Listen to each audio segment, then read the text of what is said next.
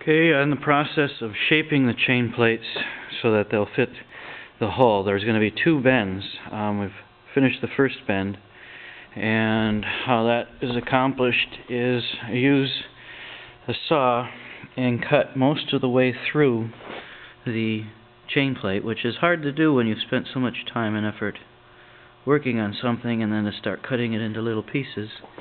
But then it is welded back together and good as new in the new bend.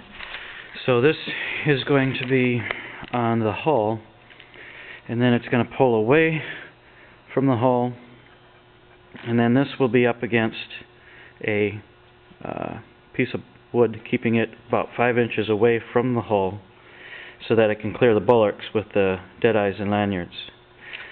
The last step after that's done is then to have a jig here with the shape of the hull in it, and this piece has to be bent down and around to fit that.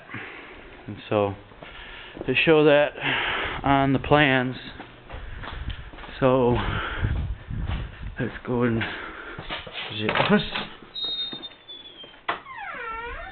and this shows what I'm trying to accomplish with the bending of them.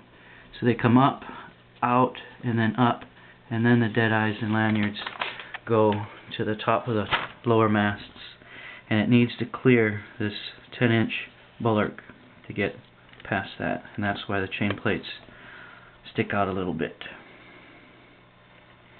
The arrangement will be first, second, third, and fourth.